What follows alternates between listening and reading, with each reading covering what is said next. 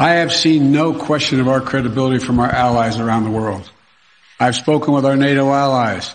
We've spoken with NATO allies, the Secretary of State. Our national security advisor has been in contact with his counterparts throughout the world and our allies, as has the General.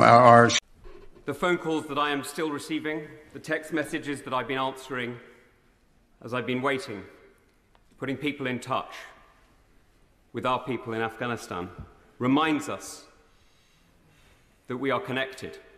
We are connected still today.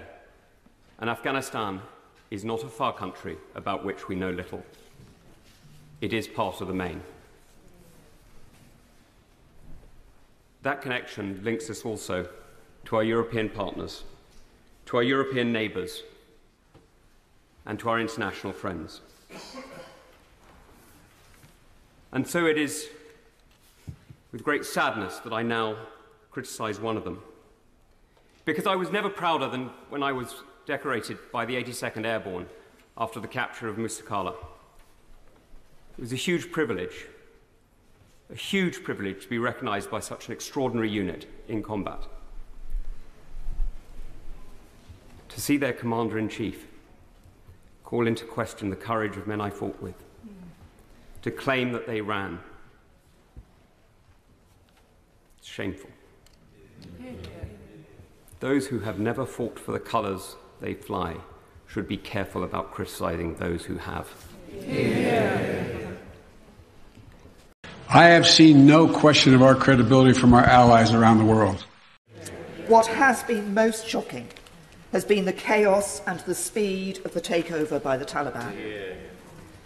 In July of this year, both President Biden and my right honourable friend, the Prime Minister, indicated that they did not think that the Taliban was ready or able to take over control of the country. Was our intelligence really so poor? Was our understanding of the Afghan government so weak? Was our knowledge of the position on the ground so inadequate? Or did we really believe this? Or did we just feel that we had to follow the United States and hope that on a wing and a prayer it would be all right on the night?